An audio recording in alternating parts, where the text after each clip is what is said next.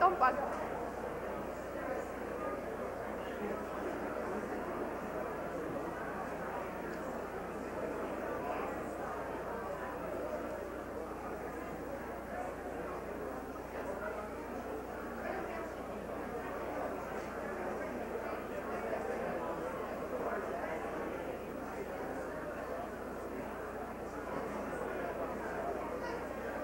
We can't start.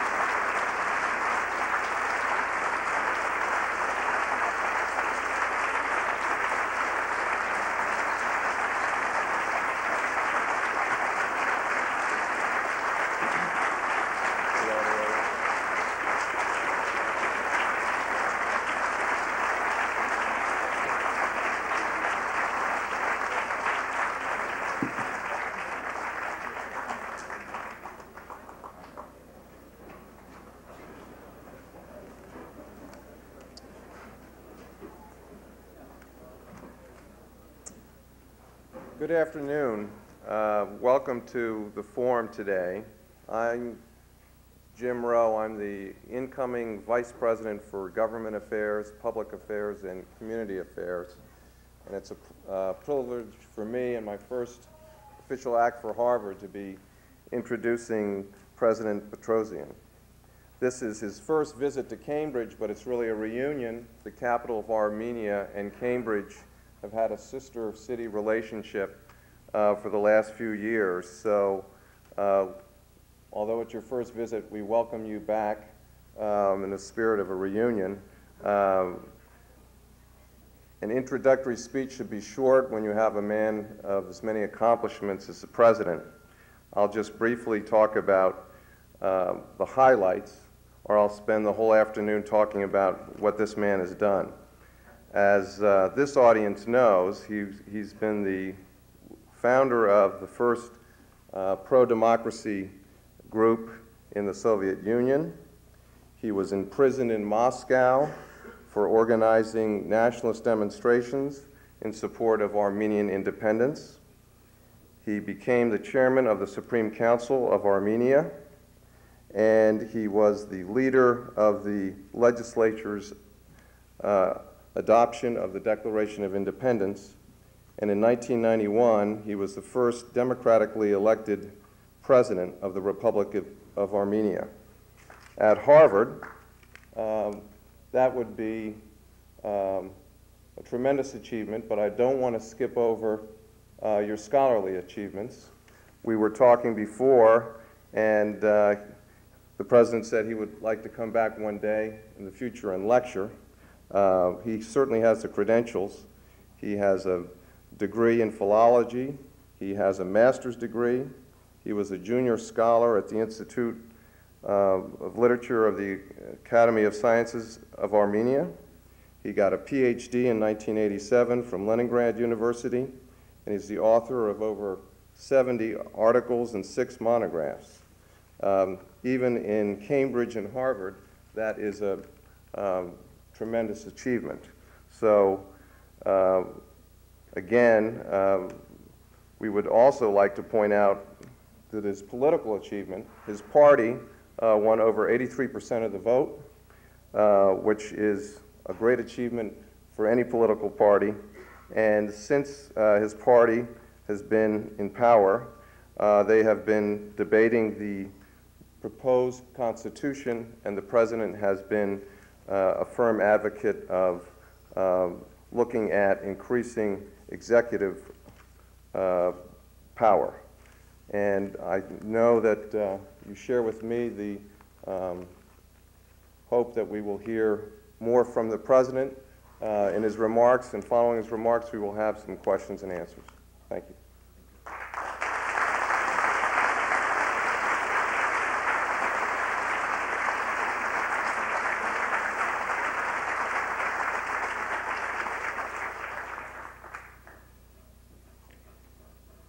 Հարգելի գործընկերներ, հարգելի գոլեգաներ,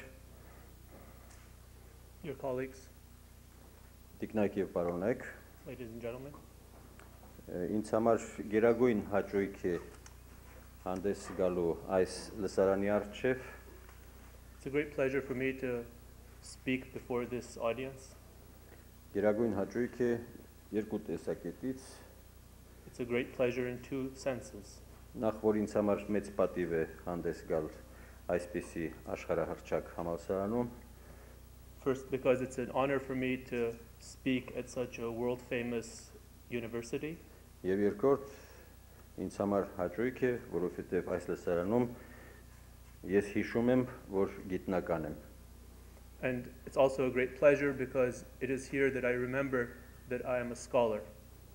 Եվ ես իմ շնորհակալություն եմ ուզում հայտնել պարոն փոխնախագահին, որը ինձ հիշեցրեց իմ գիտական վաստակը։ I would like to express my appreciation to the Vice President of Harvard University for reminding me of my scholarly achievements. Եվ փորձելով գուշակել ձեզ հետաքրքրող հարցերը, ես իմ խոսքը կնվիրեմ 3 հիմնական հարցի։ Trying to foresee what questions are of interest to you, I will focus my remarks on 3 essential questions. Գուցե եւ պարզվի, որ ես սխալ եմ գուշակել։ Might turn out that I have foreseen incorrectly, Բայց ձեր հարցերից դա կպարզվի։ but that will become clear during the question and answer period. Իհարկե իմ ելույթը կարող է որոշ երկակիություն ունենալ, There might be a certain duality in my presentation, որովհետև ես եւ պատմաբան եմ եւ մասնագետ, բայց նաեւ գործող քաղաքական գործիչ։ After all, I am a scholar, that's true, but I'm also an active political activist. Եվ պիտի խոսեմ հարցերի մասին, որոնց նկատմամբ որպես պատմաբան պարտավոր եմ լինել միանգամայն օբյեկտիվ, I will be speaking about questions about which, as a historian, I need to be completely objective, բայց որպես քաղաքական գործիչ, որը գտնվում է իրադարձությունների կենտրոնում, ես պարզ է, որ ունեմ նաև քաղաքական շահագրգռություններ։ but at the same time, as a political activist who's in the middle of developing events, I have my political interests. Բայց ես կաշխատեմ լինել որքան հնարավոր է օբյեկտիվ բոլոր դեպքերում։ Այսօր հանդես գալ որպես ավելի շատ պատմաբան, քան քաղաքական գործիչ։ But I will try to be as objective as possible and be today more of a historian than a political activist. Առաջին խնդիրը, որի վրա կուզեի ծանրանալ, դա նախկին խորհրդային միության այսօրվա վիճակն է։ The first question around which I would like to make remarks is the current situation of the former Soviet Union. Ընդամենը 3 տարի առաջ դեռևս գոյություն ուներ մի համաշխարհային կայսրություն, ինչպիսին խորհրդային միությունն է, եւ այսօր ես կարծում եմ դժվար է պատկերացնել, ոչ միայն ձեզ համար, այլ նաեւ մեզ համար շատ դժվար է պատկերացնել, որ մենք ներսում ենք, թե ինչ է իրենից ներկայացնում այդ նախկին կայսրությունը այսօր։ Barely 3 years ago, there was a worldwide empire, the Soviet Union, and now it's difficult for us to visualize, it's probably difficult for you, but even for us who were inside of it, what it is like today. 1991 թվականի դեկտեմբերին, դուք գիտեք, խորհրդային միությունը քայքայվեց եւ նրա փոխարեն ստեղծվեց անկախ պետությունների համագործակցություն։ You know very well that in December of 1991, the Soviet Union disintegrated and was in its place, there came to be a Commonwealth of Independent States. Դա տեղի ունեցավ Բելարուսիայում Ելցինի, Կրավչուկի եւ Շուշկևիչի հանդիպման ժամանակ։ This happened in Belarus during the meeting of Yeltsin, Kravchuk, and Shushkevich. Այսօր քաղաքական շահագրգռություն ունեցող ուժերը փորձում են ներկայացնել, որ այդ հանդիպումն էր, որ պատճառ դարձավ խորհրդային միության քայքայման։ There are elements which have political interests who try to represent that meeting as the event that led to the disintegration of the Soviet Union. Ես սրա հետ այս տեսակետի հետ համաձայն չեմ։ I do not share that opinion. Խորհրդային միությունը քայքայված էր եւ վերացած էր դրանից առաջ։ The Soviet Union had disintegrated before that already.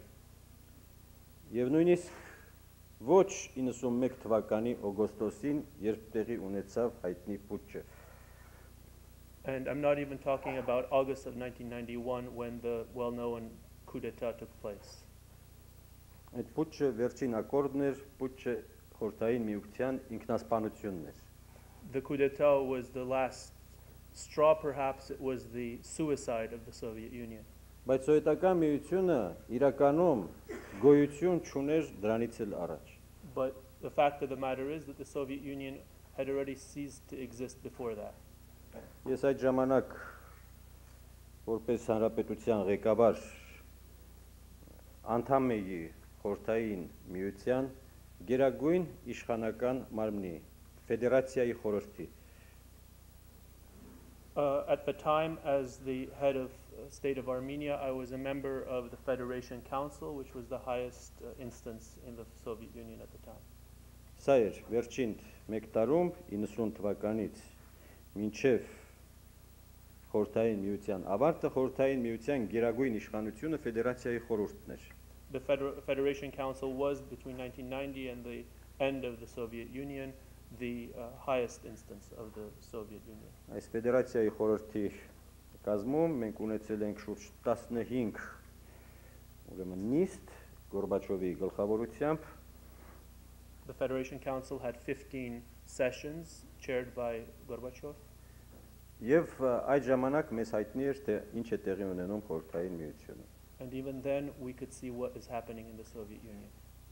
91 թվականի հունվարին արդեն իրականում խորհրդային միությունը որպես մեկ միասնական պետություն արդեն գոյություն չուներ։ By January of 1991, the Soviet Union had already ceased to exist as one integrated state.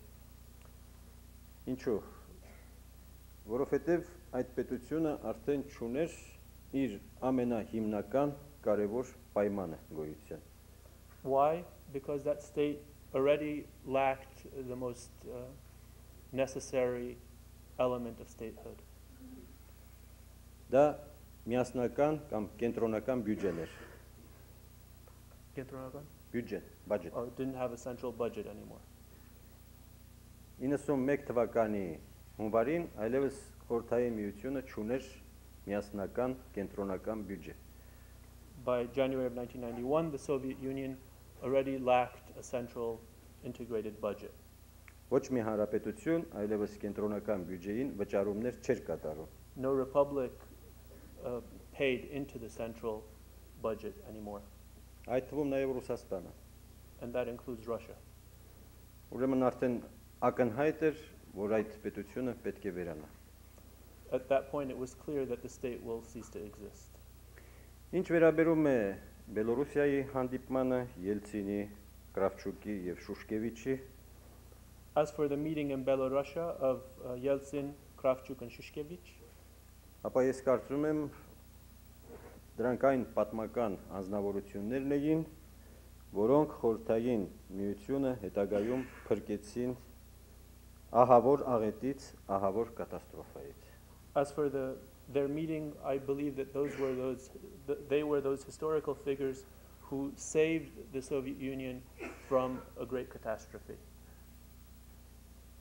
Անկախ պետությունների համագործակցության ստեղծումը այն փրկարար օղակն էր, որը Խորհրդային Միության նախկին հանրապետություններին հնարավորություն տվեց խուսափել Յուգոսլավիայի տարբերակից։ The formation of the CIS at that meeting was the event and the element that saved the Soviet Union from the fate of Yugoslavia. Եթե Գորբաչովը կես տարի էլ մնար իշխանության գլուխ, ես ձեզ վստահեցնում եմ, Խորհրդային Միությունում կլիներ շատ ավելի ահավոր վիճակ, քան այսօր Յուգոսլավիայում։ If Gorbachev had stayed in power for, say, another half a year, I assure you that the Soviet Union would be in a situation today that is much worse than that of Yugoslavia.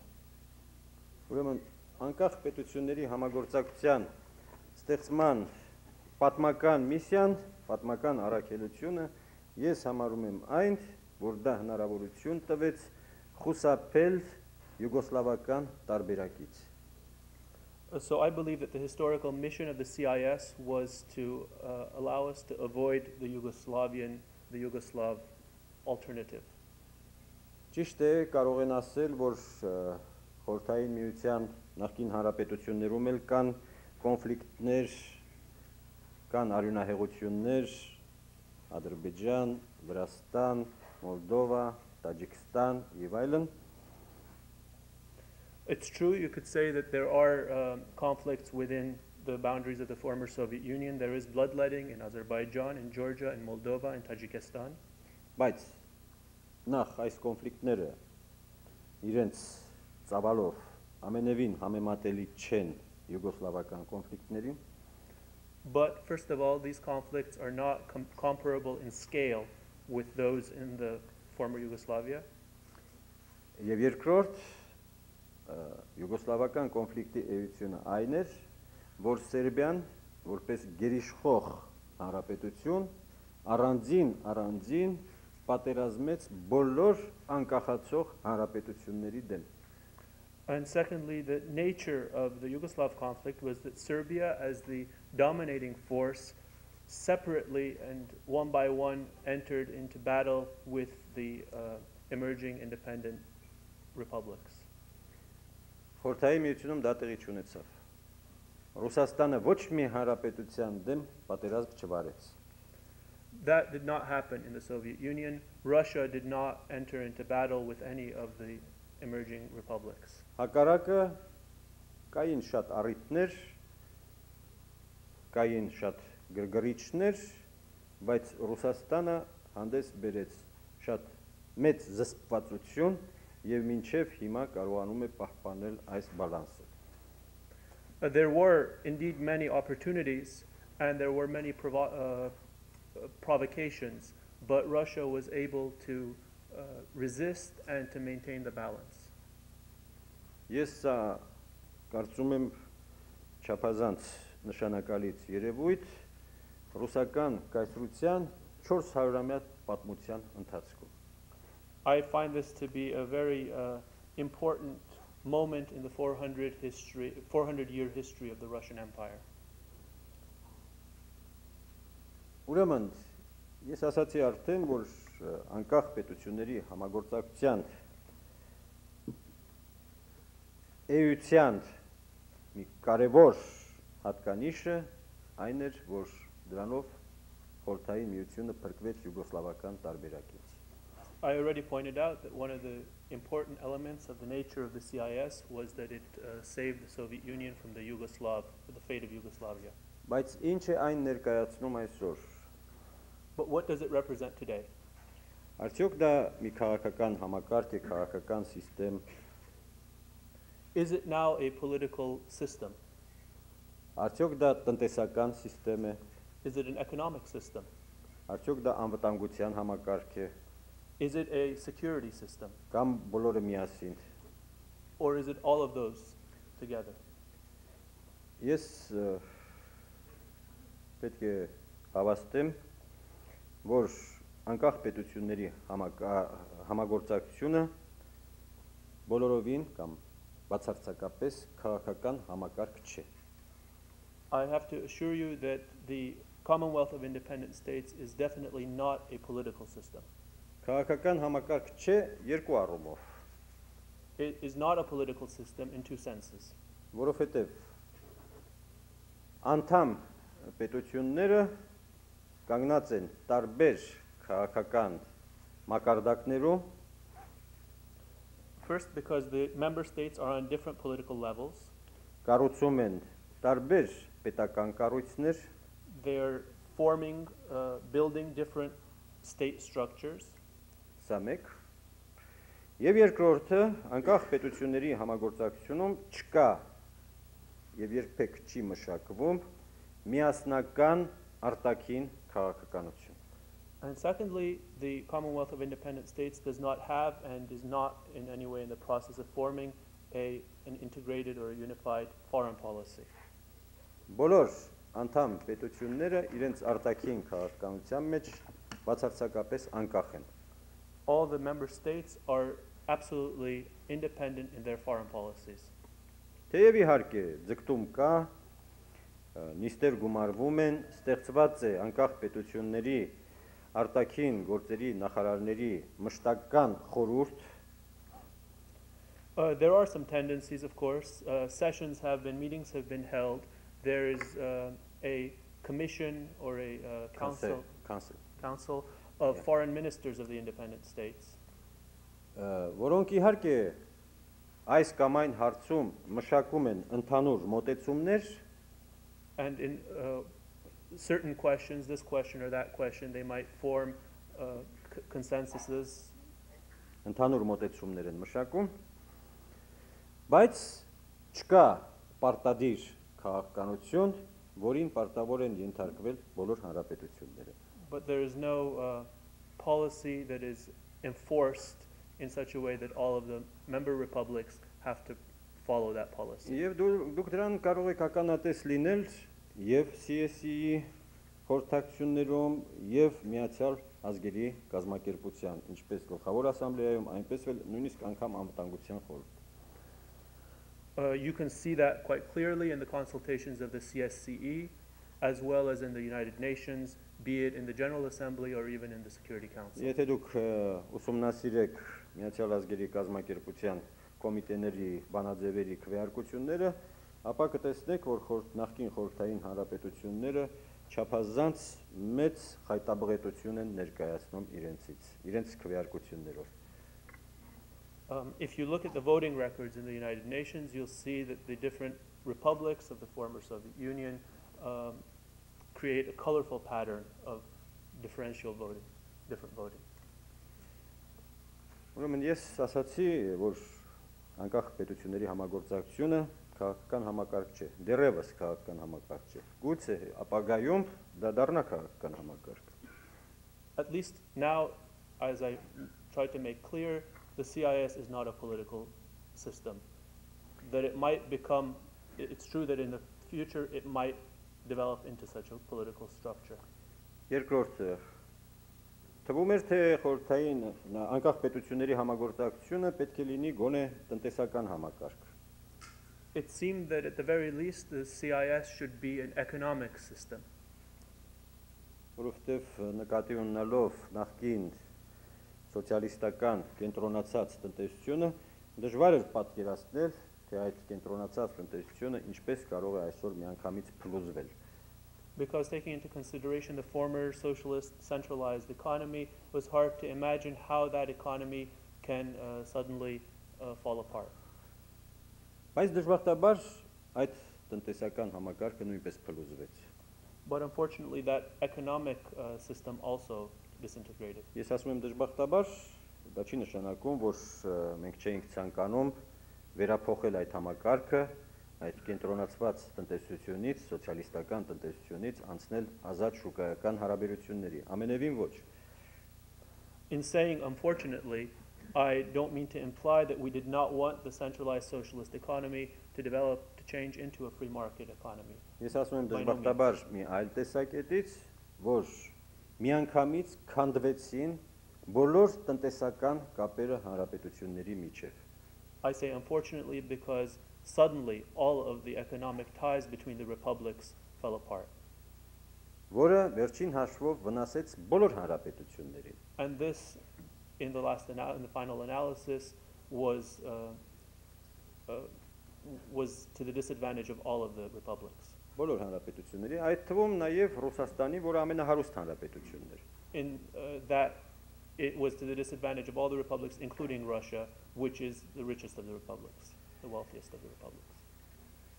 Ուրեմն լավագույն եղանակը կլիներ, որպեսզի միառժամանակ պահպանվեին այդ տնտեսական կապերը։ The ideal alternative would be that those economic ties be maintained. Եվ միաժամանակ սինխրոն բոլոր հանրապետություններում անցկացվեին տնտեսական ռեֆորմներ։ And at the same time, in a synchronized manner, all the republics would go through similar economic changes. Reforms.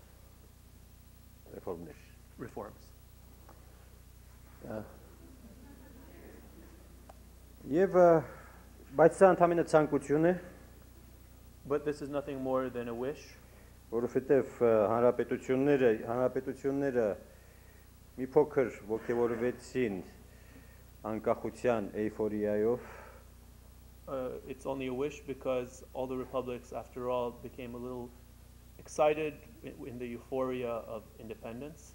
Երբ անկախությունը դիտվում էր որպես բոլոր կապերի շուտապույտ խզում իրենց նախկին պարտներների հետ, They saw independence as meaning the complete and immediate cutting of ties with their former partners. Եվ երկրորդ այն պատճառով, որ հանրապետությունները ընտրեցին զարգացման տարբեր ճանապարհներ։ And the second reason, of course, was that the different republics chose different routes towards development. Բոլոր հանրապետությունները չէ որ հրաժարվել են սոցիալիստական տնտեսությունից, Not all the republics have given up on socialist economics. բոլոր հանրապետությունները չէ որ ընտրել են ազատ շուկայական հարաբերությունների ճանապարհը։ Not all republics have chosen the path of the free market. Ուրեմն այսօր ԱՊՀ-ի շրջանակներում ստորագրված են շուրջ 300 տնտեսական պայմանագիր, բազմակողմանի պայմանագրեր։ Within CIS circles today, there have been signed more than 300 multilateral agreements. Բայց այդ պայմանագրերից ոչ մեկը չի գործում։ But none of them works. Ոչ մեկը չի աշխատում։ None of them is operational. Այդ դեպքում կարող եք հասնել թե ինչի վրա է հիմնված այդ ԱՊՀ-ի տնտեսական միասնությունը։ In this case, the question you might ask, on what is based the economic unity of the CIS? Մինչև անցյալ տարվա օգոստոս ամիսը այդ միասնությունը հիմնված էր միայն մեկ էլեմենտի վրա։ Until August last, this unity was based on only one element, Ռուբլու վրա։ the Russian ruble. Ռուբլին, որը միասնական վալյուտան էր բոլոր խորհրդային, նախկին խորհրդային հանրապետությունների համար։ The ruble was the was the currency of all of the former Soviet republics. Անցյալ տարվա օգոստոսից այս էլեմենտը նույնպես վերացավ։ As of last August, that element has ceased to exist as well. Եվ այսօր միակ էլեմենտը, որ կապում է նախկին խորհրդային հանրապետությունները կամ ԱՊՀ-ի անդամ երկրները, դա ինչպես ասացի, ոչ թե բազմակողմանի պայմանագրերն են, Thus today, what brings together the economies of the CIS countries is not the multilateral agreements, այլ հանրապետությունների միջև կնքվող երկկողմանի պայմանագրերը։ but rather the bilateral agreements that are signed between the republics. Մի կողմից բոլոր հանրապետությունները հավաքվում են իրար գլխի, արագ-արագ ստորագրում են այդպես բազմակողմանի պայմանագրեր, On the one hand, all of the republics gather around each other and quickly sign multilateral agreements. բայց ամիջապես անցնում են կողքի սենյակ եւ սկսում են իրար հետ երկկողմանի պայմանագրեր ստորագրել, որովհետեւ ավելի շատ վստահում են դրանց, քան այդ բազմակողմանի But պայմանագրերը։ then immediately after signing them, they go in the side rooms and sign bilateral agreements in pairs because they trust those agreements more.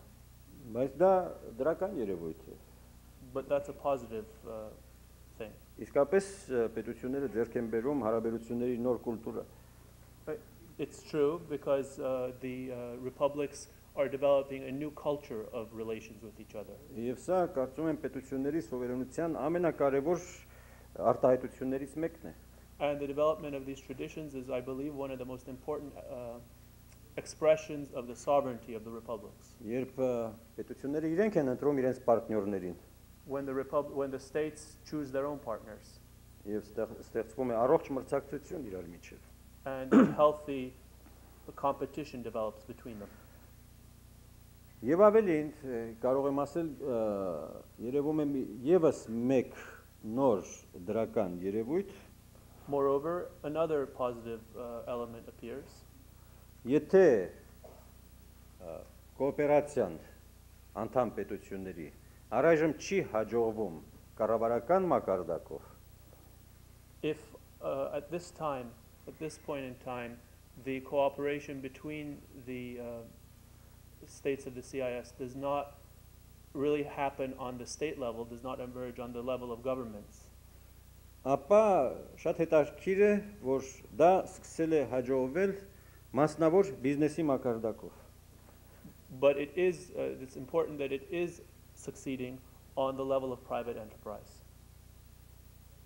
private businesses. Սա չափազանց կարևոր է, որովհետև մասնավոր բիզնեսում արդեն ստեղծված են այնպիսի մեխանիզմներ, որ կարող են փոխադարձ հաշվարկներ կատարել իրար հետ, բոլորովին ամիջականորեն իրար հետ կապ չունեցող հանրապետությունները։ This is very important because private businesses in totally separate republics that have very little to do each other are able to create accounting between each other.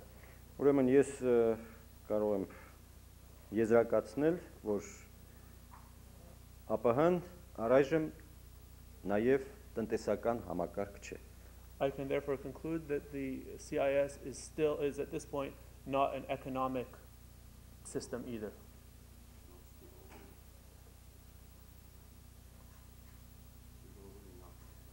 At this point is not an economic system. Նաև տնտեսական համակարգ չէ։ Ուրեմն մնում է միայն մեկ բան, ինչն է պահում դրա կենսունակությունը։ That leaves one thing that might account for its vitality.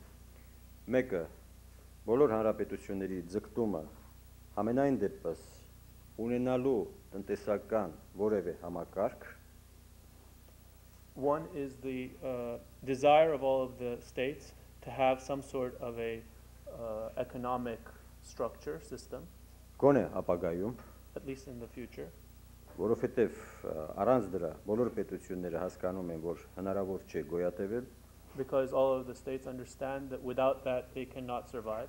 թեև բոլորն էլ առանձին ձգտում են արագ կերպով ինտեգրացվել միջազգային տնտեսական համակարգերում։ Although each of them is trying its best to integrate itself into the international economic structures. բայց դժբախտաբար համարյա ալտերնատիվներ չունեն ոչ մեկը։ But one can say that none of them has any real alternatives. Ես սա պետք է նշեմ, որ բոլոր խորհրդային նախկին հանրապետությունները ունեցան այս հիասթափությունը։ I have to say that all of the former Soviet republics were faced with this disappointment. Նրանք ուզում էին դուրս գալ նախկին խորհրդային եւ քաղաքական եւ տնտեսական համակարգերից եւ արագ ընդգրկվել միջազգային տնտեսական ու քաղաքական համակարգերի մեջ։ They all wanted to come out of the former Soviet constraints and integrate themselves into the worldwide economic structures. Բայց քանի որ էֆեկտիվ պատասխան, էֆեկտիվ արձագանք չստացվեց, շատերը հիասթափվեցին։ But because there was no effective response, effective acceptance, they were all quite disappointed. Եվ երկրորդը ապահանջ այսօր անդամ պետությունների համար իրենից ներկայացնում է որոշակի անվտանգության համակարգ։ And the second thing that keeps it vital is that the CIS represents a security system of a sort. Եվ սա չափազանց կարևոր է։ This is extremely important. Որովհետև ամենամեծ մտավախությունը, որ կար խորհրդային միության քայքայումից հետո, դա անկախ պետությունների ապահովության խնդիրն էր։ The greatest concern that existed after the disintegration of the Soviet Union was the security of the former Soviet republics. Մանավանդ նկատի ունենալով, որ բոլոր հանրապետությունները գտնվում էին սահմանային գոտիներում, եզրային գոտիներում, especially because all of the republics are on the border. Եվ անկախանալով պետք է հայտնվեին բոլորովին այլ աշխարհում, այլ հարևանների հետ։ And by becoming independent, they suddenly had to deal with new neighbors.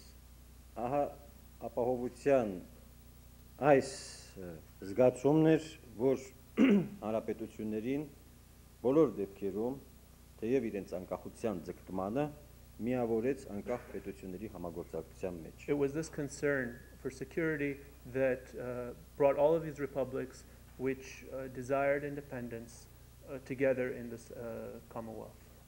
Սակայն այս առումով էլ չպետք է մտածել, որ ԱՊՀ-ն ձևավորված հստակ գործող անվտանգության համակարգ է։ But even in this sense, one should not be left with the impression that the CIS is a fully formed and operational security system. Նա չունի միասնական հրամանատարություն, It doesn't have a unified command. չունի, կարելի է ասել, ընդհանուր բանակ, It does not have an integrated army, թեև military. ինչպես ասացի, նորից այս առումով նույնպես կնքված են տասնյակ պայմանագրեր, տասնյակ համաձայնագրեր, Although there are dozens of agreements signed in this regard. բայց նրանցից ոչ մեկը կարելի է ասել պարտադիր չեն անդամ պետությունների համար։ But one can say that not one of them is enforceable, enforceable on the signatories. Ուրեմն ես բոլոր դեպքերում սա կբնութագրեի, եթե ասացի սա անվտանգության համակարգ է, բայց ոչ որպես դասական համակարգ, կլասիկ համակարգ։ So when I say that it is a security structure, a security system, I do not mean it's a security system in the classic sense, Այլ ավելի շուտ որպես հոգեբանական անվտանգության համակարգ։ but more as a psychological system of security. Ես չեմ ուզում մեկնաբանել այս տերմինը, ես կարծում եմ նկատի ունենալով նախկին խորհրդային միության 70-ամյա փորձը ինքնըստինքյան հասկանալի է, թե ես ինչ նկատի ունեմ։ I don't want to interpret what I just said. I think taking into consideration the 70-year experience of the Soviet Union, it's quite clear what I'm referring to. Սա իսկապես հոգեբանորեն այդ միասնությունը, որ գոյություն ունի անկախ պետությունների համագործակցության մեջ, պետություններին տալիս է որոշակի անվտանգության կամ ապահովության երաշխիքներ։ On a psychological level, the unity that exists between the former Soviet Soviet republics gives them certain guarantees of security. Եվ սա ոչ միայն ներսում, այլև դրսի աշխարհի համար։ And this is not only on the internal level, but also towards the external world. Համենայն դեպս նախկին խորհրդային միության արտաքին սահմանները դրսի աշխարհի համար ունեն ինչ որ հոգեբանական նշանակություն։ It is true, after all, that the boundaries of the former Soviet Union with the outside world continue to have a certain special significance for the outside world. Երկրորդ հարցը, որին ես կփորձեմ անդրադառնալ, բայց մի քիչ ավելի համառոտ, The second set of issues that I want to deal with today, although on a briefer, probably more briefly, դա վերաբերում է Ռուսաստանի դերին, is the role of Russia. որովհետև ես տեղյակ եմ, որ Ռուսաստանի դերը կամ նրա մտադրությունները լուրջ քննարկման առարկա են արևմտյան աշխարհում։ Because I know that the role of Russia and the intentions of Russia are seriously examined in the Western world. Մասնավորապես լրջորեն խոսվում է Ռուսաստանի կողմից իմպերիայի վերականգնման կամ խորհրդային միության վերականգնման նպատակների մասին։ I know that there are serious discussions in the West about the re-emergence or the rebuilding of the Russian Empire. Եթե նայենք արտաքին երևույթներին, գուցե հիմքեր կան նման խոսակցությունների համար։ If we look at external appearances, there might be bases for such discussions, conversations. Բայց ես կարող է ներկայանամ մի փոքր օրիգինալ, եթե փորձեմ հիմնավորել հակառակը։ But I might seem to be being a little original when I try to show the opposite. Նախ իհարկե ես չեմ կարող բացառել եւ ոչ ոք չի կարող բացառել, որ Ռուսաստանում իհարկե կան շատ լուրջ ուժեր,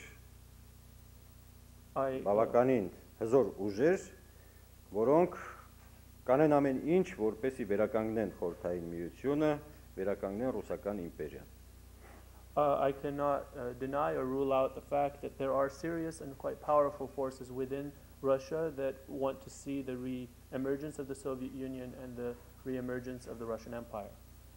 Սա հասկանալի է։ This is understandable.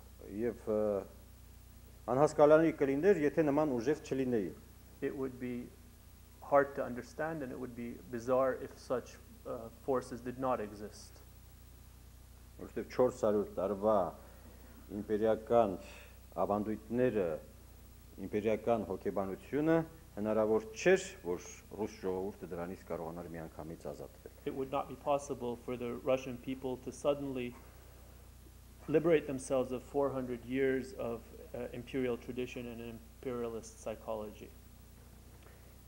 Բայց չպետք է մոռանալ, որ նման ուժեր կան ոչ միայն Ռուսաստանում, այլ նաև նախկին խորհրդային բոլոր հանրապետություններում։ But such forces, we should remember, exist not only in Russia, but in all of the republics of the former Soviet Union. Բոլոր հանրապետություններում, այդ թվում նաև Հայաստանում, կան ուժեր, որոնք այսպես նոստալգիայով տարված անցյալի նկատմամբ կերազեին վերականգնել խորհրդային միությունը, ռուսական իմպերիան։ There are these forces in all the republics, including Armenia, who with a sense of nostalgia would like to see the Soviet Union and the Russian Empire come back.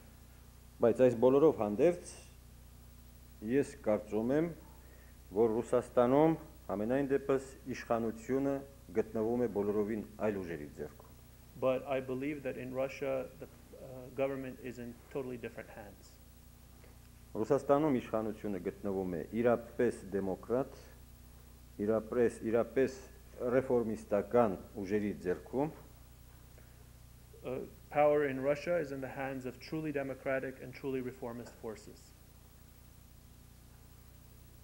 Որոնք քաղաքական գործելակերպում դասական պրագմատիկներ են, who in their political practice are classical pragmatists, որոնք իրենց արժև դրել են զուտ գործնական խնդիրներ, they have put before them only totally practical questions, որոնցից կարևորագույնը ռուսական իդենտիտեի սահմանումն է, the most important of which is the definition of Russian identity.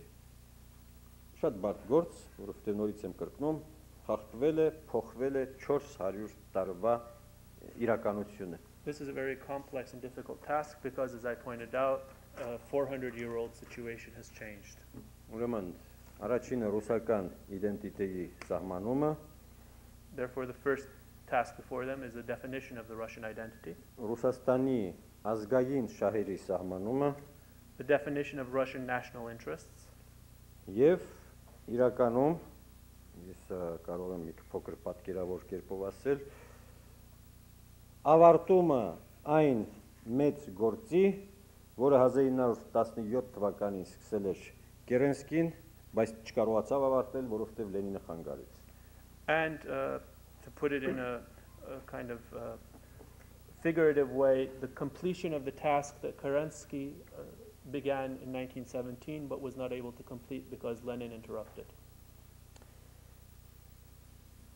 Իսկն ես հավատում եմ եւ իմ շփումները Ռուսաստանի ներկա իշխանությունների հետ, մասնավորապես Ելցինի, Կոզիրևի, կառավարության, Գայդարի, Գրաչովի հետ ինձ հիմք են տալիս ասելու, որ Ռուսաստանի ներկա իշխանությունները ամենևին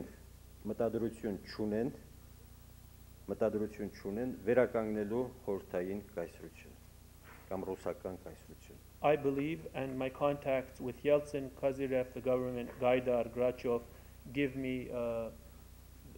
lead me to believe that the people in power in Russia have no intention to reestablish the Russian Empire. Ես կարող եմ վերել մեկ-երկու փաստ, որոնք ես կարծում եմ չափազանց պերճախոս են եւ վստահ եմ դուք էլ կհամոզվեք դրանով։ I will bring up a couple of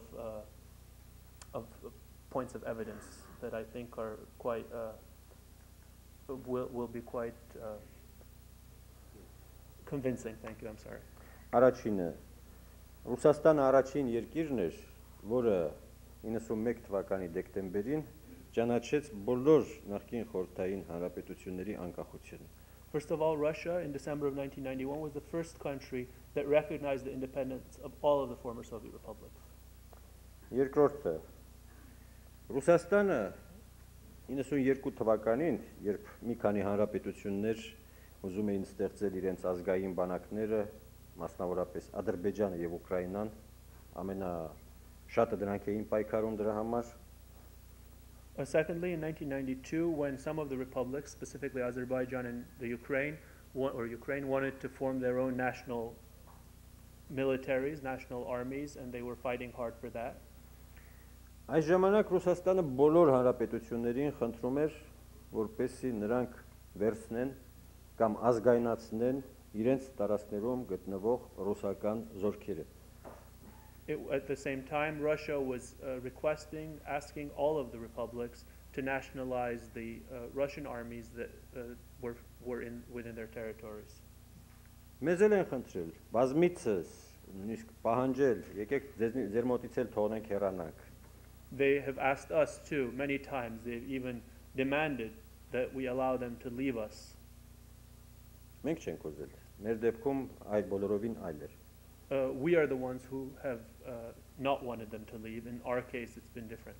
Եվ երրորդ փաստը, The third element of evidence, ես արդեն ասացի, անցյալ տարվա ամռանը Ռուսաստանը փոխեց ռուբլին, մտցրեց նոր ռուբլի եւ դրանով փաստորեն բոլոր հանրապետություններին վտարեց ռուբլու գոտուց։ and as I pointed out, last summer, Russia changed the ruble, and by doing that, in effect, expelled all of the republics from the ruble zone.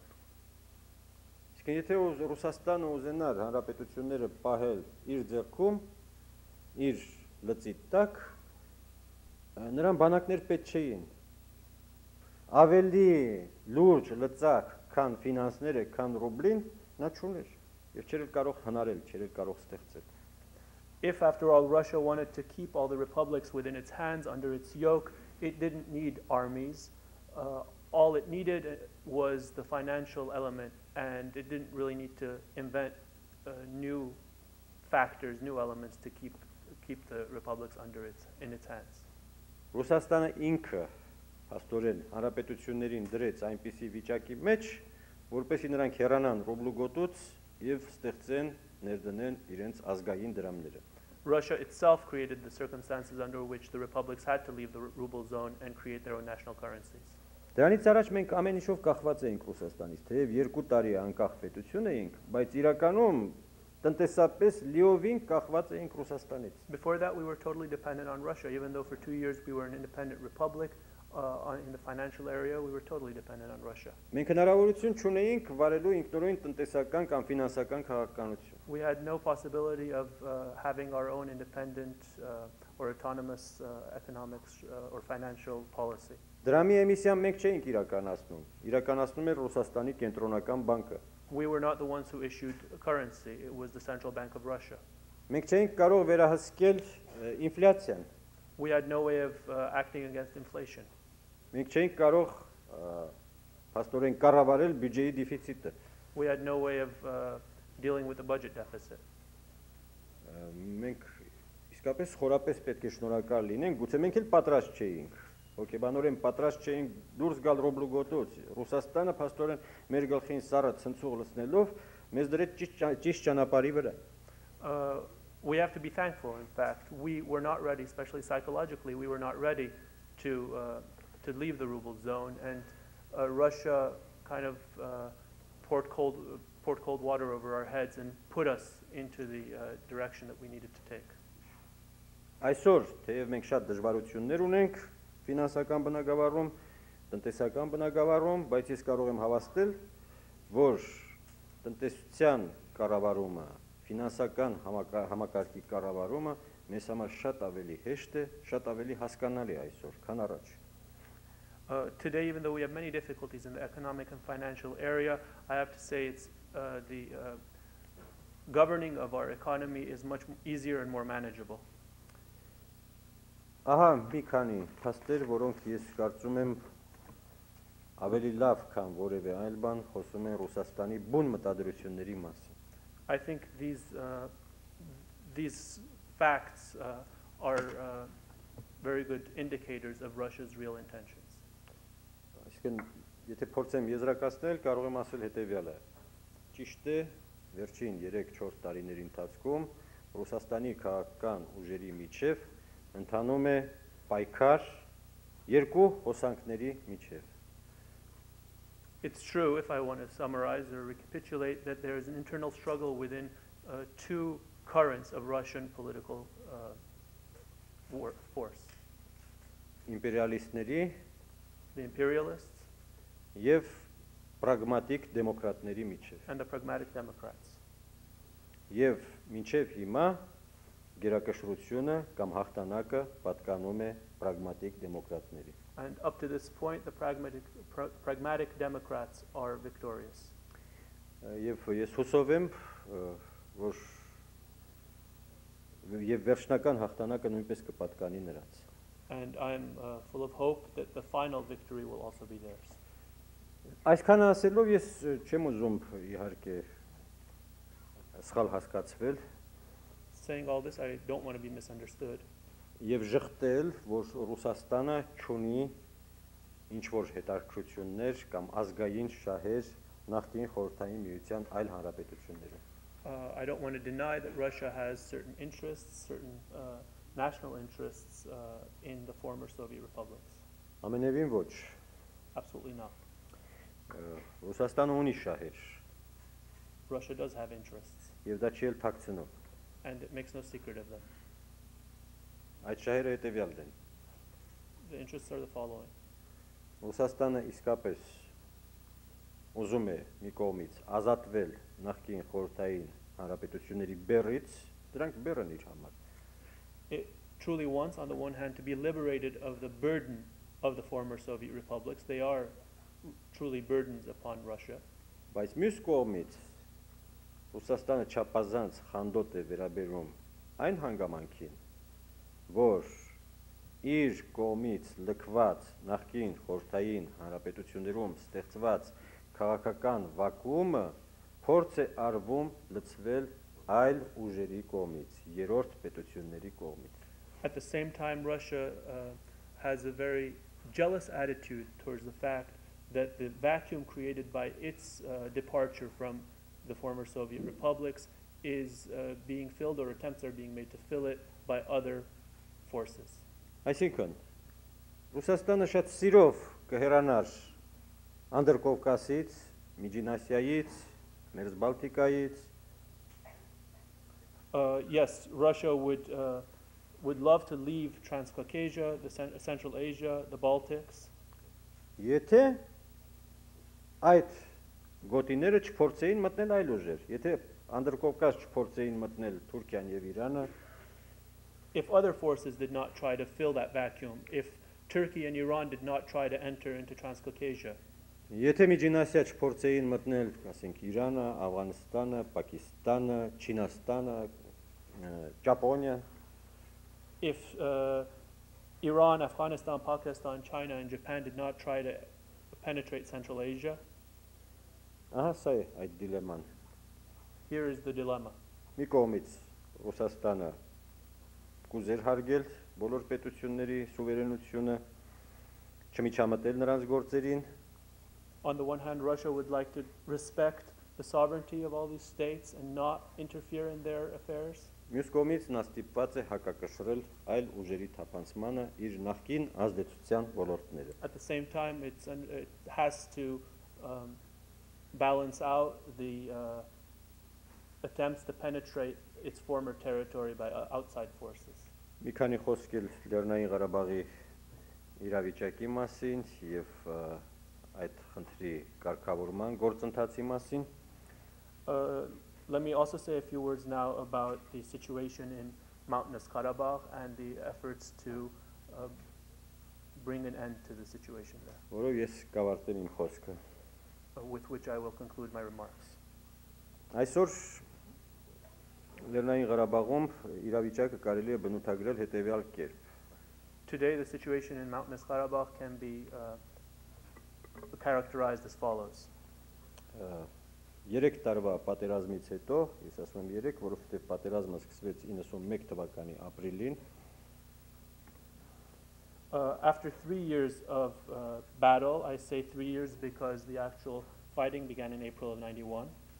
այսօր հակամարտող կողմերը եկել են այն իրավիճակին, երբ կարծեք թե հարցի ռազմական լուծումը սպառվել է։ The military sides to the conflict have appear to have come to the conclusion that the military options have come to an end. Ադրբեջանի կողմից այս ձմռանը ծավալած հսկայական եւ երկարատև հարձակման ձախողումից հետո Ադրբեջանը նույնպես եկել է այն համոզման, որ հարցը ռազմական լուծում չունի։ After the failure of Azerbaijan in its long and intensive attack this winter, it too seems to have come to the conclusion that there is no military solution. Սա այս պատերազմի ամենակարևոր արդյունքն է։ This is the most important outcome of the fighting so far.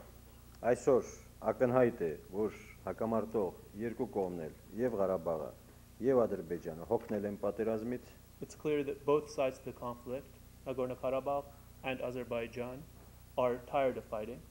Երկու բանակներն էլ այլևս չեն ուզում կռվել, Both armies no longer want to fight որովհետեւ շատ արյուն է թափվել, because much blood has been spilled. շատ տարածքներ են իրարից գրավվել, Many territories have been taken from each other. բազմաթիվ զոհեր են եղել, 100,000-ավոր գաղթականներ, There have been many people have died. There have been hundreds of thousands of refugees երկու կողմից։ from both sides. Եվ սա կարծում եմ ամենահարմար պահն է, ամենապատմական շանսն է խաղաղություն հաստատելու համար։ I think this is the most opportune moment.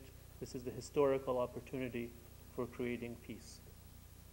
Սա չափազանց կարևոր է խաղաղության process-ի համար, This is very important for the peace process. որովհետև եթե կողմերը պատրաստ չլինեին խաղաղության, ոչ մի միջնորդություն նրանց չէր ստիպի խաղաղություն հաստատել։ Because if the sides were not ready for peace, no sort of intervention would make them enter into peace. Այսօր հակամարտությունը Ղարաբաղից ու Ադրբեջանից տեղափոխվել է միջնորդների միջև։ Now the fighting is not taking place between Karabakh and Azerbaijan, but between the mediators. Thank you. Ես նկատի ունեմ Ռուսաստանը եւ CSE-ի։ I have in mind Russia and the CSCE. Սրանցից յուրաքանչյուրը ուզում է այս միջնորդական ջանքերի մեջ խաղալ կենտրոնական տեղ։ Each of these wants to play the central role in the mediation process. Նրանց միջև կան մի քանի հակասություններ, There are some differences between the two, որոնք բավականին բարդություն են ստեղծում, բավականին դժվարացնում կամ հետաձգում են խաղաղությունը։ and these create many complexities and make difficult or rather postpone the peace process.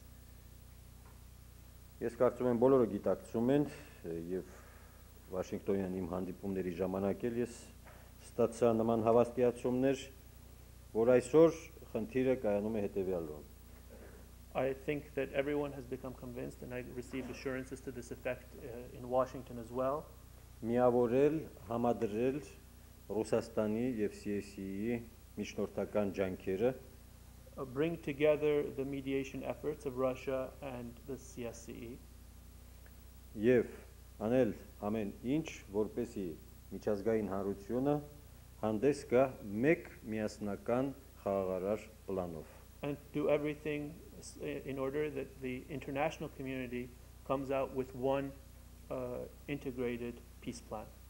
Քանի դեռ կա երկու պլան, խաղաղություն չի լինի, As long as there are two plans, there will not be peace. որովհետեւ յուրաքանչյուր կողմ եւ Ադրբեջանը եւ ինչու՞ չէ նաեւ մենք միշտ էլ հնարավորություն ունենք մանևրելու երկու պլանների միջև, փորձելու տեսնել ով ավելի շատ է տալիս։ Because as long as there's more than one, as long as there are two plans, each of the sides, all of the sides, Azerbaijan and why not us too, are look for opportunities to maneuver between the two plans, see which one offers them more.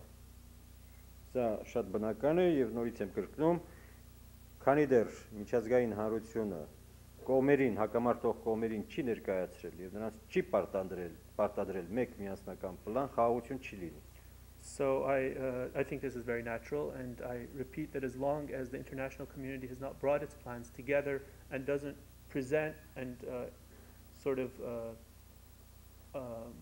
force the sides to accept one plan, there will not be peace. Ուրեմն այսօր խաղաղությունը կախված է հենց այս հարցի լուծումից։ So today, peace depends on the resolution of this question. Այսինքն, եթե պատերազմը վերսկսվի, ամենևին չպետք է մեղադրել ոչ Ադրբեջանին, ոչ Ղարաբաղին, այլ պետք է մեղադրել միջազգային հանրությանը։ So if war were to recommence, neither Azerbaijan nor Karabakh should be blamed, but rather the international community. Եվ երկրորդ կարևոր էլեմենտը Second important element դա այն է, որ արդեն բոլորը համոզված են, բացի թերևս Ադրբեջանից, որ խաղաղություն հնարավոր է հաստատել միայն ու միայն Լեռնային Ղարաբաղի սահմանների երկայնքով միջազգային բաժանարար ուժերի տեղադրման միջոցով։ And everyone is convinced at this point, this is the second important element, everyone except perhaps Azerbaijan, that peace can be established only through the installation of separation forces between along the borders of Mountainous Karabakh. Մինչև վերջերս այս հարցում նույնպես միջնորդների միջև տարաձայնություններ կային։ Until recently there were differences between the mediators on this question. Ռուսաստանը վաղուց էր պնդում, որ առանց բաժանարար ուժերի հնարավոր չէ կոնֆլիկտի լուծումը։ Russia has long been insisting that the resolution of the conflict is not possible without separation forces. Իսկ CSE-ին դեռևս մտածում էր, որ խաղաղություն հնարավոր է հաստատել միայն դիտորդների օգնությամբ։ whereas the CSCE believe that perhaps it is possible to establish peace only through the installation of monitors. Այսօր ես կարող եմ նշել, որ CS-ի նույնպես հրաժարվել է այս մտքից եւ եկել է այն համոզման, որ առանց բաժանարար ուժերի խաղաղություն հաստատել հնարավոր չէ։ I can say that today the CSCE too has come to the conclusion, has come to the conviction that separation forces are required for the establishment of peace. Թեև CS-ի պլանում այդ ուժերը կոչվում են ոչ թե բաժանարար ուժեր, այլ միջազգային անվտանգության ուժեր։ Even though in the CSC plan those forces are not called separation forces, but International Security Force. international security forces. Okay. Բայց տերմինները կարևոր չեն, կարևորը էությունն է։ But the terminology is not important, the nature is important. Ես համենայն դեպս համոզված եմ կամ ավելի ճիշտ հուսով եմ, որ CS-ի եւ Ռուսաստանի տարաձայնությունները շատ շուտով կհարթվեն։ I am convinced, or more accurately, I'm hopeful that the differences between Russia and CSC will soon be resolved. Եվ մինչև առաջիկա ձմեռ վերջապես Լեռնային Ղարաբաղում կհաստատվի այնքան փայփայված խաղաղությունը։ And by next winter in Mountainous Karabakh will be established the peace that is so much desired. Իսկ խաղաղությունը մեզ համար նշանակում է անվտանգություն, And for us, peace means security. մեզ համար նշանակում է Լեռնային Ղարաբաղի բնակչության ֆիզիկական գոյություն, For us, it means the physical existence of the people of Mountainous Karabakh. խաղաղություն մեզ համար նշանակում է բլոկադաների վերացում, For us, peace means the removal of blockades. Հայաստանի ազատ տնտեսական հարաբերություններ իր բոլոր հարևանների հետ, Means free economic relations between Armenia and all of its neighbors. այսինքն նորմալ տնտեսական կենսագործունեություն։ It means normal economic activity. Որը ես հուսով եմ շատ շուտով կհասցնի Հայաստանի տնտեսության զարգացմանն ու ժողովրդի բարեկեցության։ Which I hope will quickly lead to the development of Armenia's economy and the improvement of the conditions of life for the population of Armenia. Շնորհակալություն ձեր ուշադրության համար։ Thank you for your attention.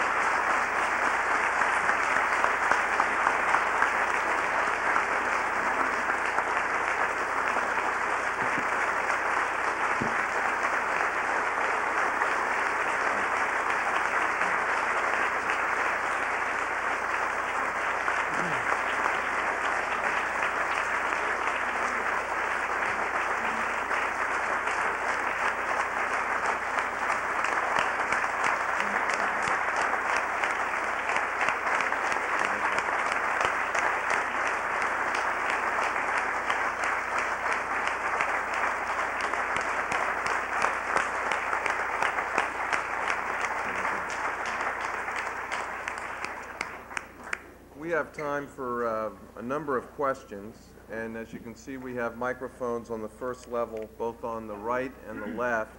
And for the people who would like to ask a few questions, if they could come down to the first level and try to keep their questions as short as possible.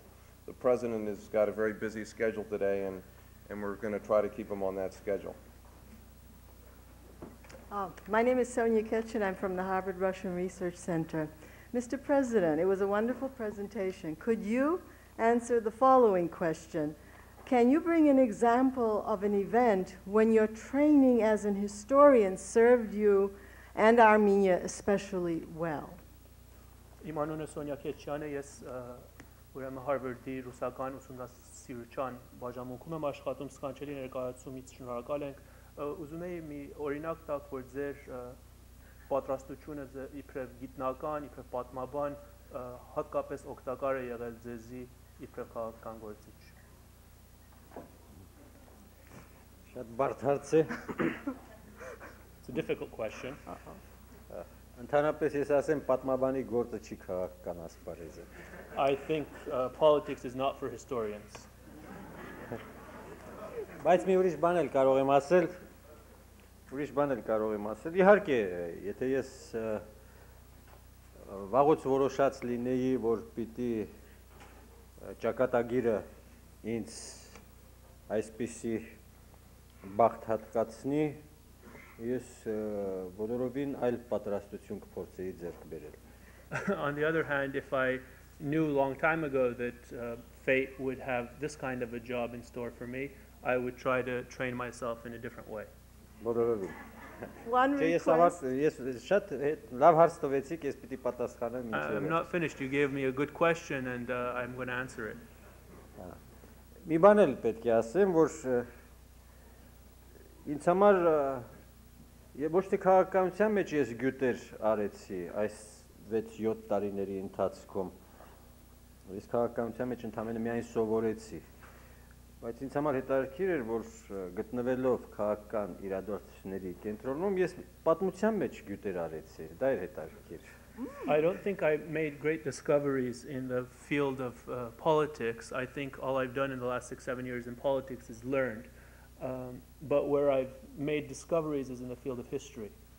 Ես աստիճանաբար կարծեք թե հասկացա, որ պատմությունը ամենևին էլ իրականության ճշգրիտ արտացոլումը չէ։ I am learning, or I've learned step by step, that history is not a very true representation of reality. Դժբախտաբար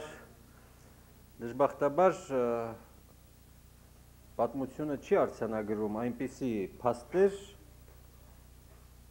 որոնց մասին հայտնի չէ, բայց որոնք իրականում շատ ավելի մեծ դեր են խաղում, քան արտաքին իրադարձությունները։ Unfortunately, history does not make a record of those facts that are very important in the development of events, but are less obvious than the appearances that history often records.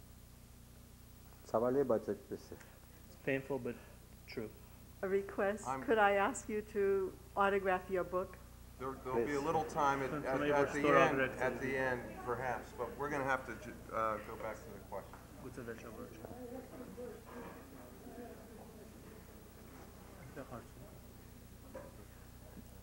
I want to welcome the President to America again. And 2 days ago in Washington, you gave an interview where you stated, "I have no choice in regard to welcoming Russian peacekeepers." I want to know exactly what you meant by that, and what steps did you take before coming to that conclusion? Ուզում եմ նորից բարի գալուստ ասել ձեզի Ամերիկա, դուք 2 օր առաջ Վաշինգտոնում մամուլի ասուլիսի ընթացքին ասացիք, որ դուք այլ ընտրանք չունեք, բացի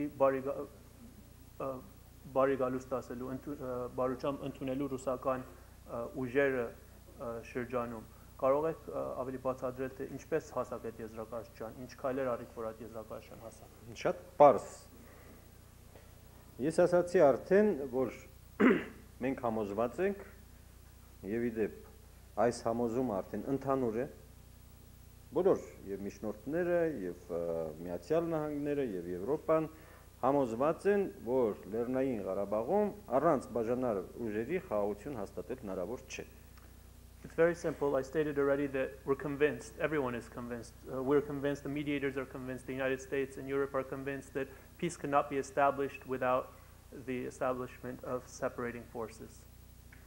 Սա պարտադիր պայման է խաղաղություն հաստատելու համար։ This is a sine qua non of establishing peace. But why Russian Բայց peacekeepers? ինչու ռուս? Ես հիմա շարունակում եմ։ Հիմա I'm continuing, Sorry. I'm not done yet. ես սահմանում եմ ելակետերը։ I'm still defining the parameters. Okay. Ուրեմն մեկ ելակետ, որ խաղաղություն առանց բաժանարար ուժերի հնարավոր չէ։ Սա կարևոր ելակետ է։ First point of departure. Երկրորդ ելակետը, որ խաղաղությունը մեզ պետք է օդի եւ ջրի պես։ Second point of departure is that peace is necessary for us like we need oxygen and we need water. Երկու ելակետ։ Մեզ օդի եւ ջրի պես պետք է խաղաղություն, որովհետեւ մենք այլևս չենք ուզում արյուն թափել, չենք ուզում կորցնել մեր զավակներին, մենք ուզում ենք ճեղքել բլոկադաները եւ նորմալ տնտեսություն վարել։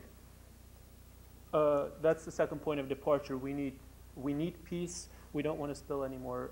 We don't want any more blood to be spilled. We don't want to lose any more of our children. We want to tear down the blockade. We want to have a normal economy. Երրորդ ելակետը։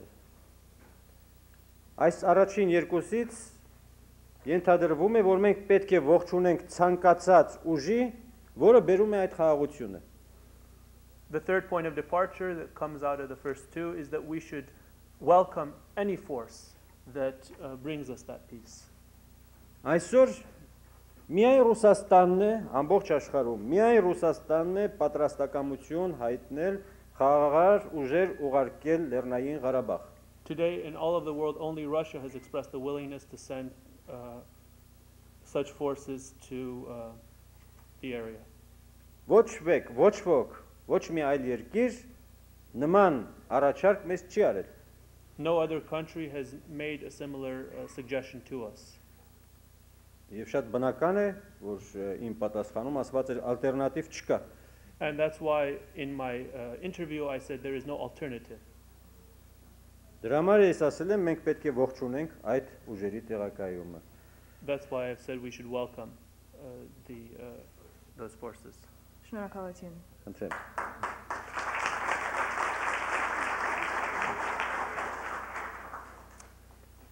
Mr. President, my name is Herman Purutyan from Worcester Armenian radio program.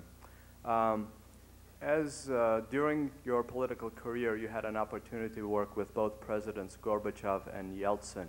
Could you comment on how their styles may differ, what it was like working with both of them, and how their attitudes toward Armenia perhaps differ, and what the current attitude is?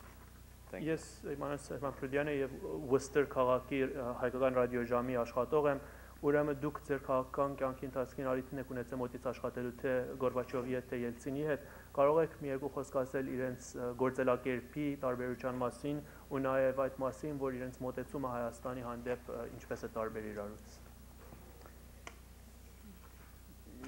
Հայաստանի հանդեպ մոտեցումը իհարկե կախված է այդ մարդկանց ընդհանուր մարդկային բնութագրից եւ քաղաքական կոնցեպցիաներից։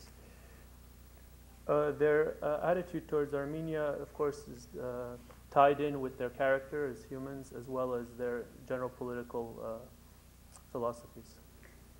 Եվ ես կարծում եմ, եթե փորձեմ գնահատել նրանց այս տեսակետից, արդեն հայտնի կլինի նրանց վերաբերմունքը Հայաստանի նկատմամբ։ So were we to look at their characters and politics, we could figure out what their approach is towards Armenia. Նախ Գորբաչովի մասին։ First Gorbachev. Իհարկե արևմուտքում նրա մասին շատ մեծ համարում կա, նա համարվում է մեծ քաղաքական գործիչ, որը պատմական դեր է խաղացել ոչ միայն Ռուսաստանի, ոչ միայն Խորհրդային Միության, այլ նաև համաշխարհային մասշտաբով։ I know that in the West he's looked up at as a great political figure, as someone who's played a pivotal role in history, not only for the Soviet Union, but in world history. Եվ դժվար կլինի չհամաձայնել նման գնահատականների հետ, եթե մենք նրա գործունեության մասին դատելու լինենք նրա գործունեության արդյունքներով։ And it would be very difficult to not agree with that assessment if we were to judge his activity by the outcome of his activity.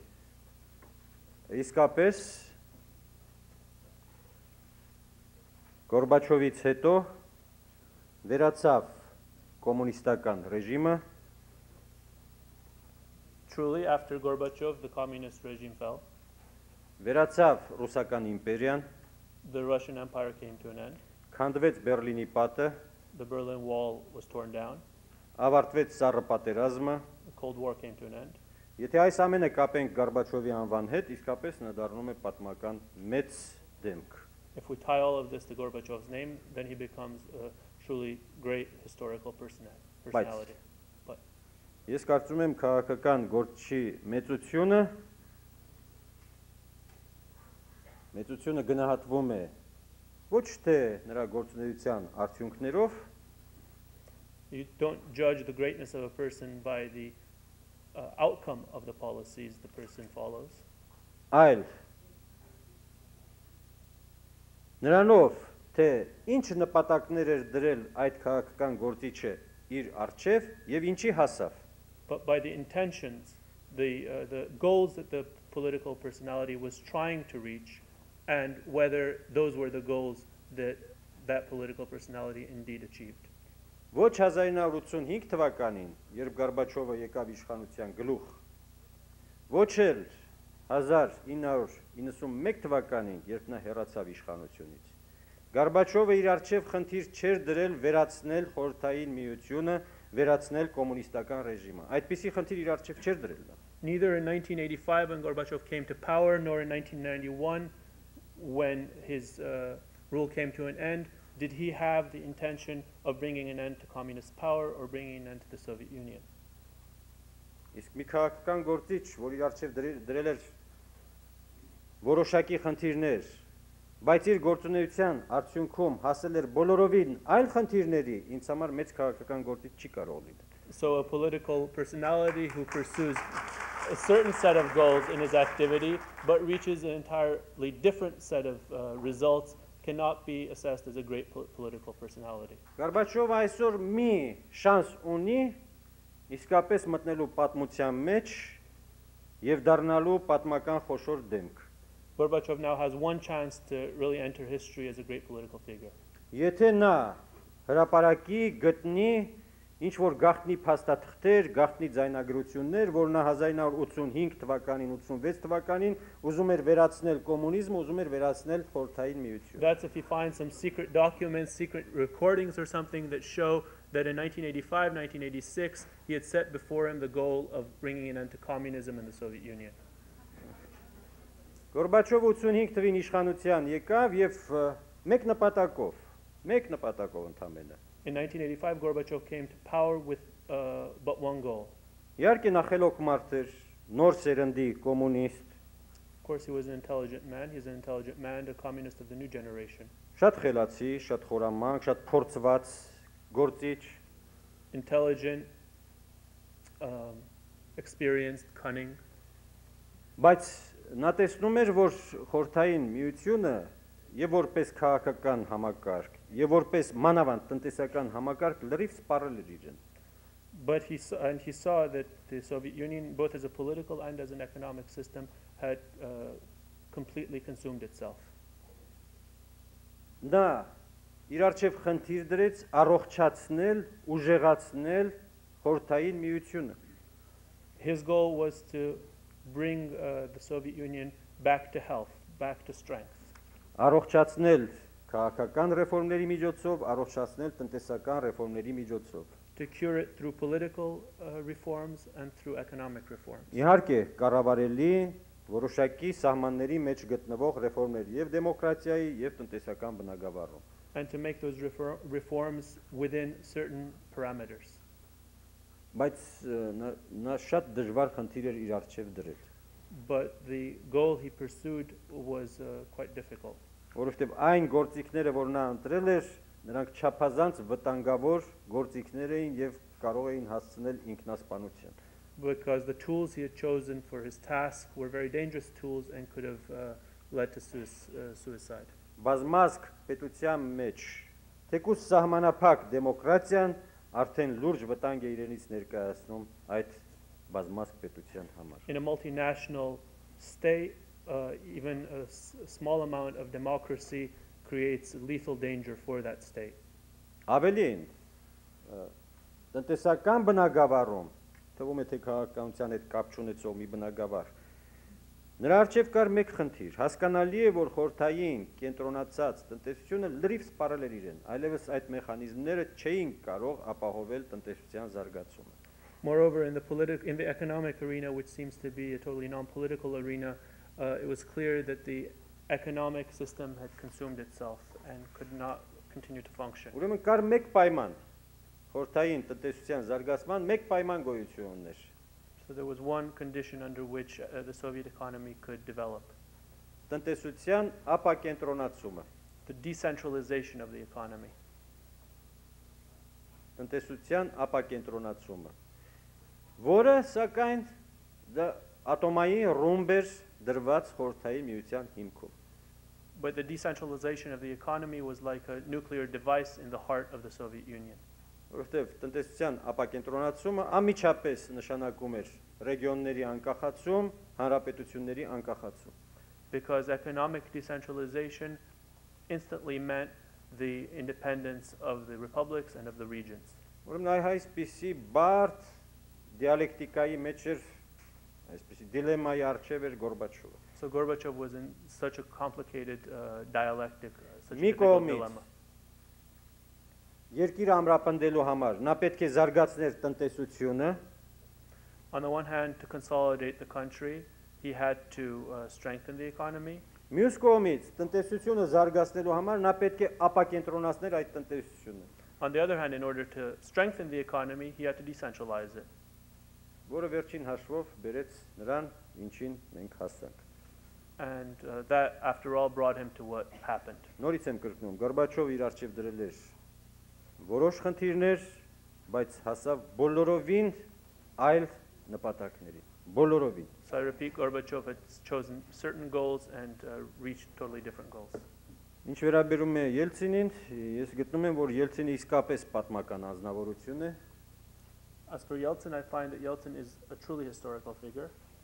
իսկապես պատմական, որովհետև իմ ելույթի սկզբում էլ ասացի, որ նա իր լայնախոհությամբ, իր նույնիսկ մարդկային բարությամբ, նրանք համեմատելի մարդիկ չեն։ Ելցինը, ինչ ասեմ, համակ բարություն է, ամբողջական բարություն։ Նա կարող է ջղայնանալ, նա կարող է զայրանալ, նա կարող է ընդունել խիստ որոշումներ, բայց նա մարդ է։ Yeltsin is truly a historical figure. As I pointed out in the beginning of my remarks, he had the presence of mind and also the human goodness. He's truly a good man. He's all goodness, and he can get angry. He can make strict decisions, difficult decisions, but he's good at heart. Գորբաչովը լրիվ հակապատկերն է նրա։ Gorbachev is the opposite. Նա կարող է ժպտալ,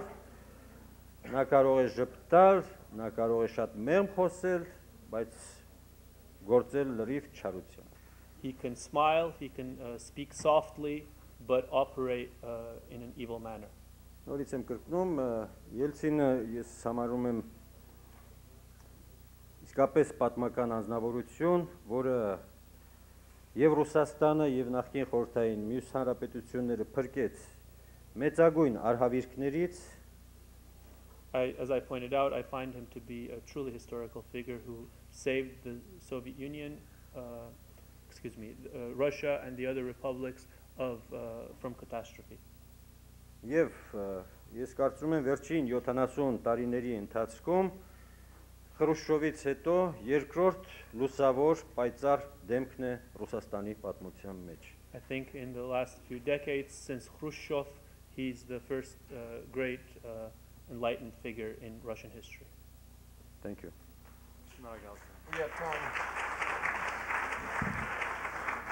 I'm afraid, given the schedule, we have time for just one more question, and we're going to go to this gentleman over here. Welcome to our country, Mr. President. My name is Murat Acemoglu. I have a two-part question. The first question, at the beginning of your presidency, like a great statement, you made an opening of reconciliation with the Republic of Turkey. You attended the funeral of their late president, and you made every effort to eliminate historical misunderstanding between two people. Yet, the Republic of Turkey, unfortunately, rebuffed you, and he tried to take opportunity with his pan-Turkish and pan-Tranist design to expand his influence into the former Soviet republics. And he put three major conditions. One was that Armenia has renounced the genocide that never happened. Also will request that Armenians in diaspora will never raise the issue in the Western public opinion. The second, the Armenian Republic will not have any territorial demand. And the third, Armenia will accept that Azerbaijan is integral part, then Armenia will accept that Karabakh is integral part of Republic of Azerbaijan.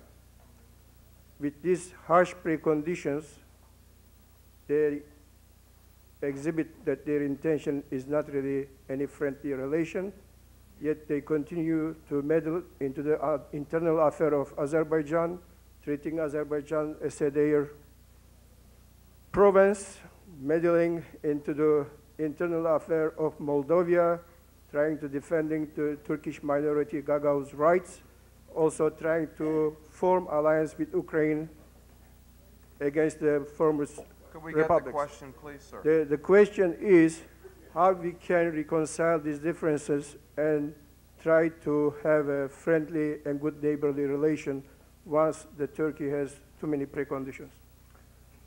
Okay, I understand. Stag aan bod, ja.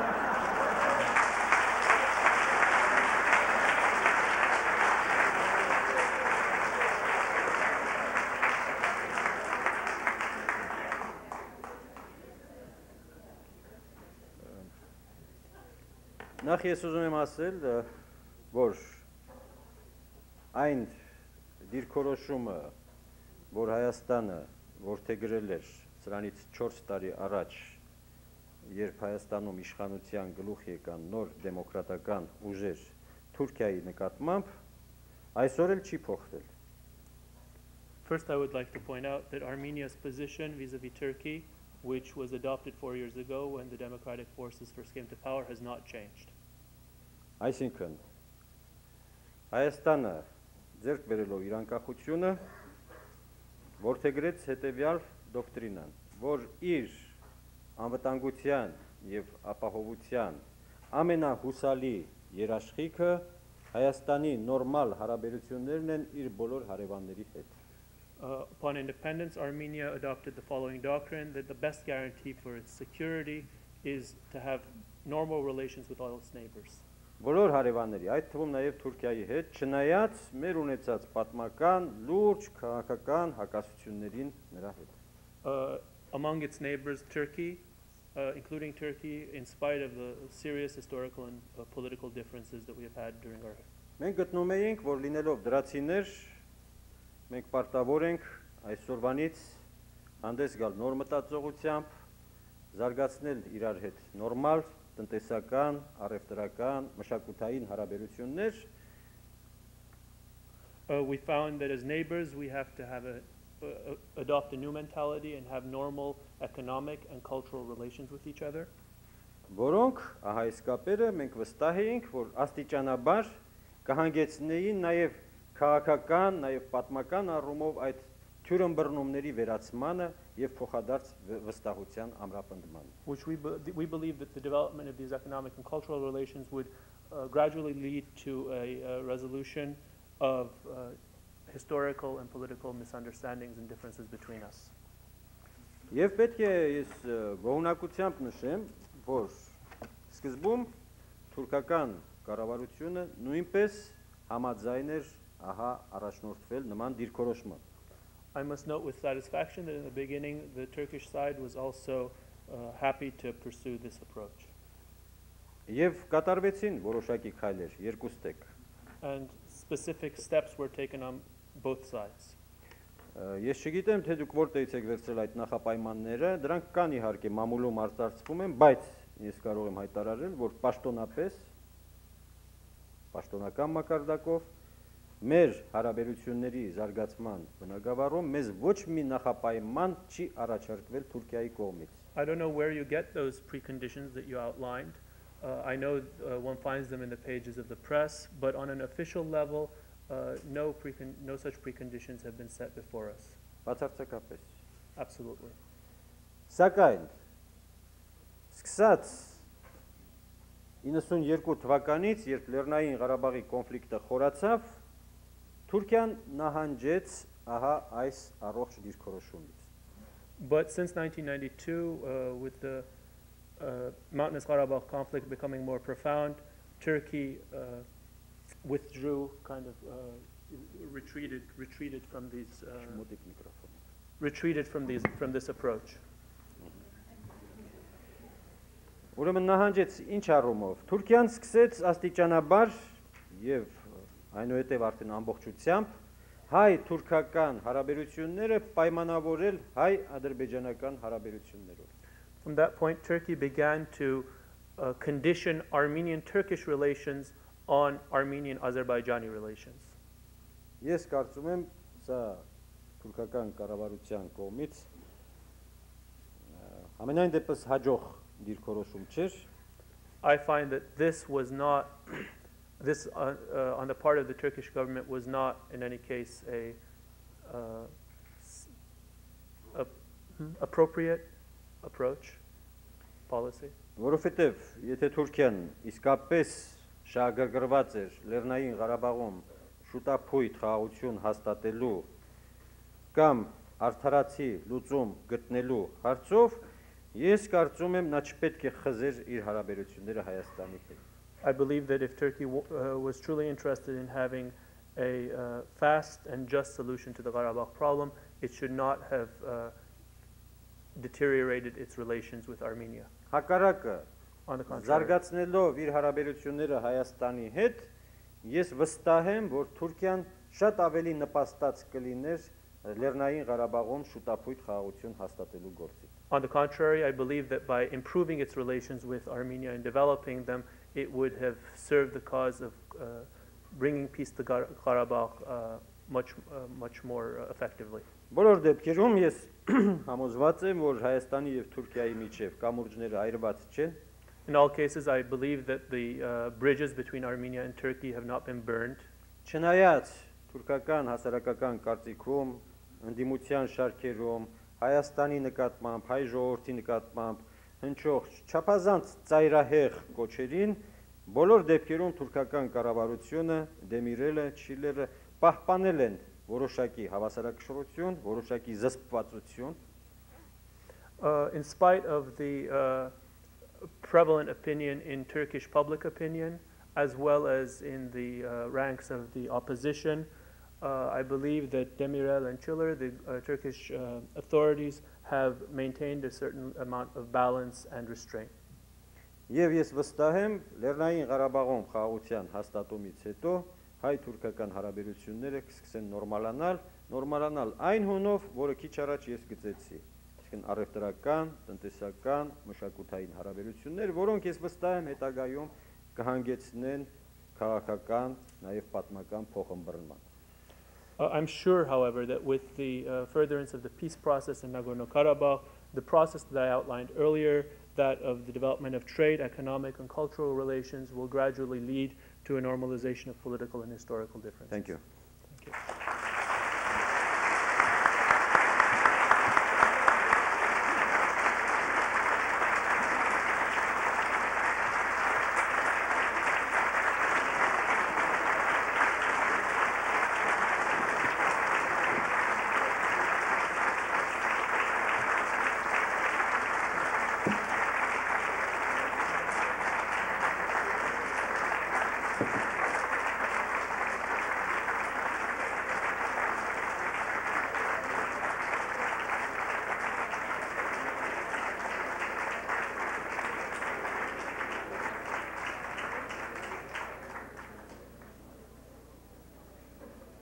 Խորին շնորհակալություն, ցտեսություն։ Thank you very much. Goodbye.